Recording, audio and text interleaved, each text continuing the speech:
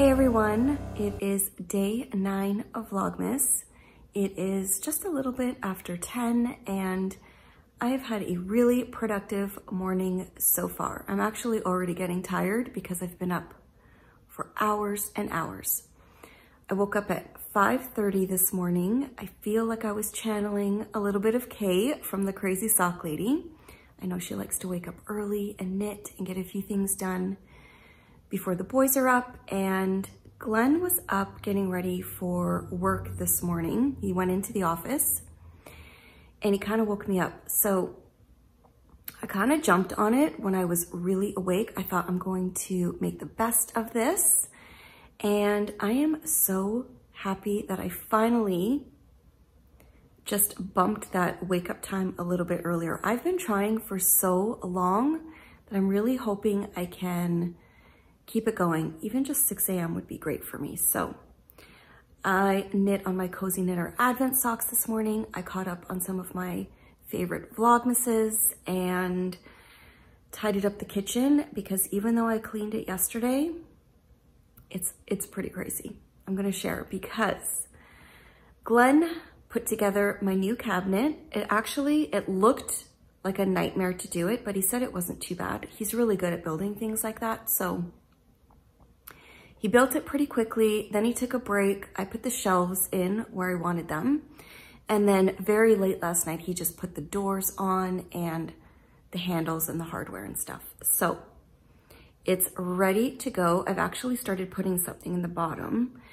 I've got things all over the dining room table, the kitchen table. I am so ready to style it up, but I also want to make sure I'm using it properly for storage purposes. I'm really, really happy with it. It's beautiful. It's exactly what I had imagined or what I was hoping for. I've been struggling with that spot and with storage for years, and I've actually often mentioned to Glenn that we should probably get a built-in, like to match our kitchen cabinets and have something built into that space, but he didn't love that idea and we knew it would be really pricey and then we couldn't change it if we wanted to switch it up one day.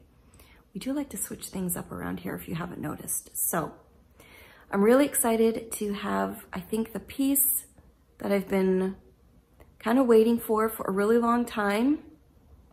It all just came together super quickly. I did not expect to be doing this space right now, but I'm really glad that it all worked out. So I'm going to share a little bit of that with you today. I've already done my work this morning. I've done a whole bunch of emails and just some admin stuff for inventory and making sure I have enough supplies coming in the next little while. And I am caught up with shipping. So I have a bag to drop off today. And that might be my last stop for shipping this week because it's Thursday today. If I do get a few more, I'll probably pop out again tomorrow, but I'm hoping that this will be my last run out for shipping and that I can end this week off really quietly and just enjoy some time. I've been looking at some cookbooks. I still haven't pulled out my Christmas notebook. I just really want to get some knitting done, some meal planning done for the holidays, my cookie list made, all of that good stuff. So I'm excited about all of those things, but right now I'm most excited about styling up my new cabinet.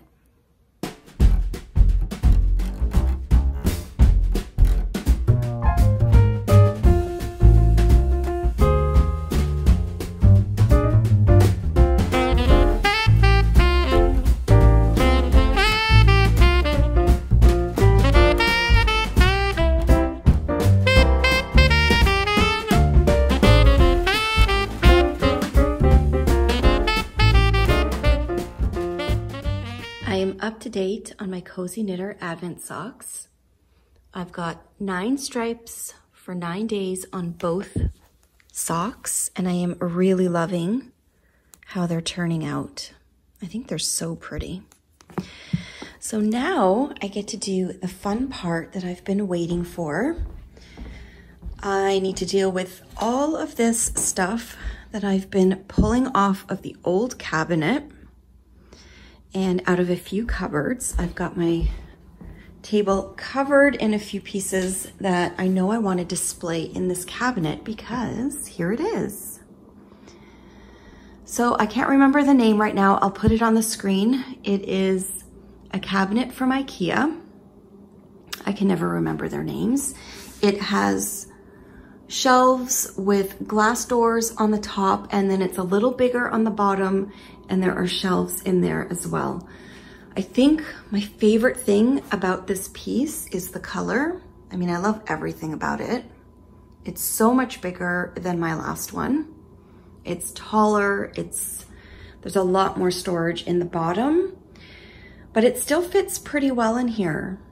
The only thing is our light switch is behind here, which is kind of a pain to get to, but I can live with that. So on the top, there are these beautiful glass doors. Glenn put it together pretty quickly last night.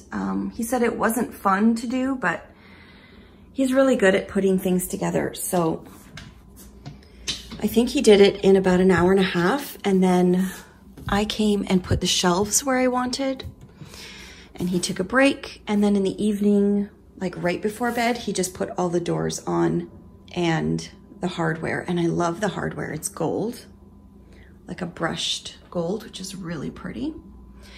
And you can see I've already started putting a few things in the bottom portion.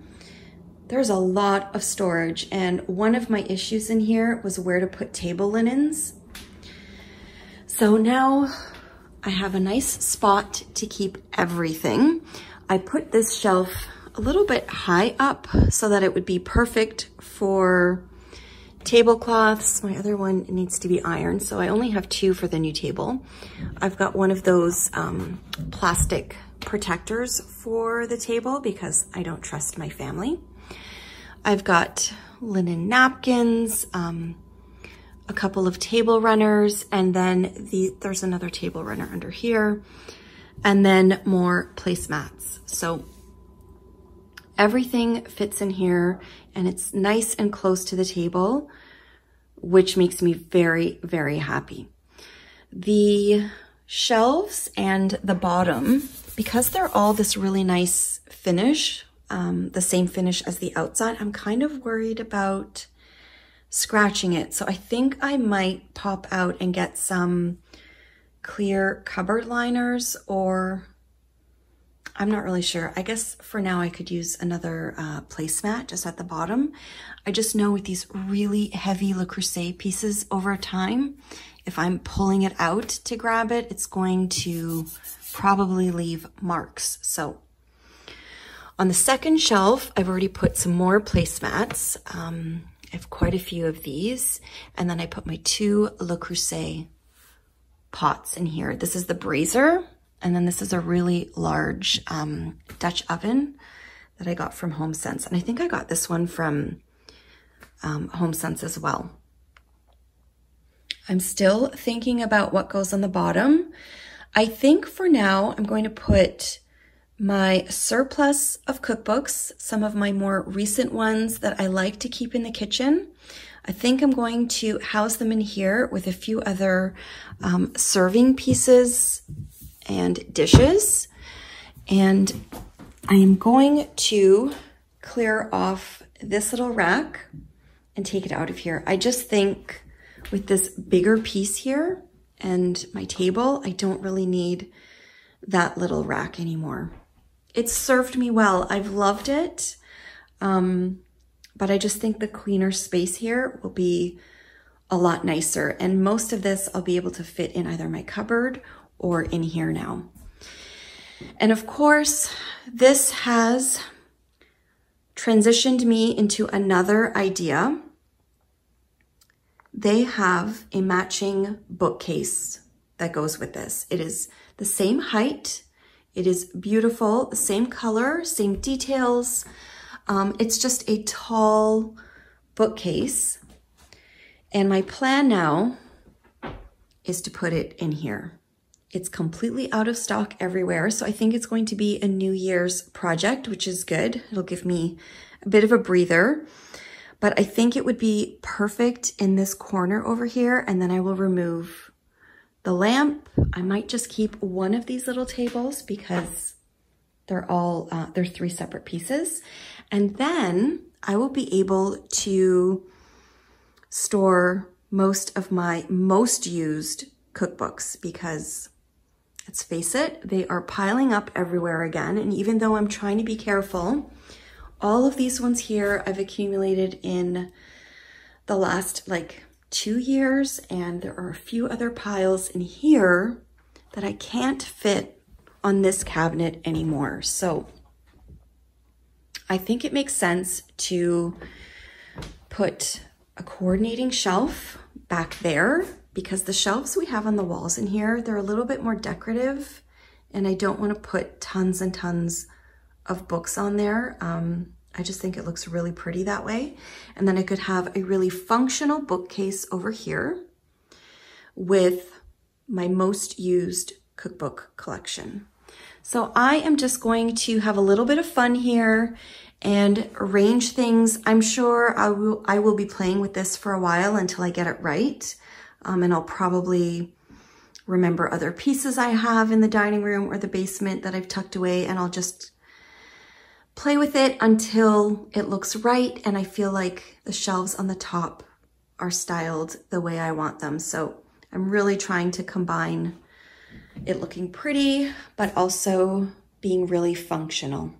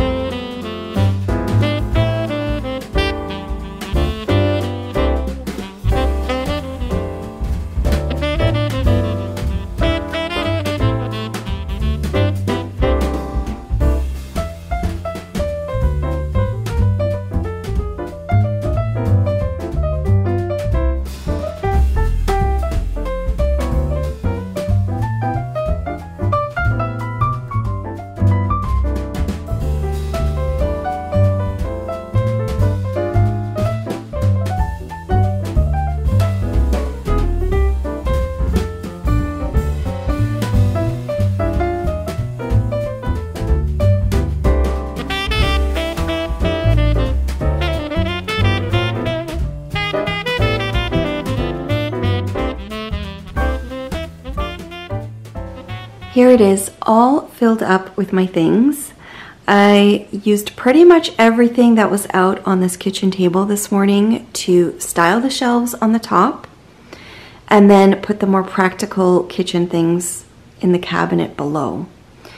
I did end up putting a whole bunch of the cookbooks that were in the kitchen in the bottom cabinet, and I know that won't be like that forever. I do think a small bookcase to help me with my cookbook storage is probably going to happen in the new year, but for now it's working out really well because I did take away that kitchen cart here. So I think it looks a lot more open and I love it here. And I think I have maybe a few too many mugs up on the top. That's probably going to change, but this is just the first round of styling. I'm pretty sure I will switch things up a little bit, find a few other interesting pieces that might look pretty there.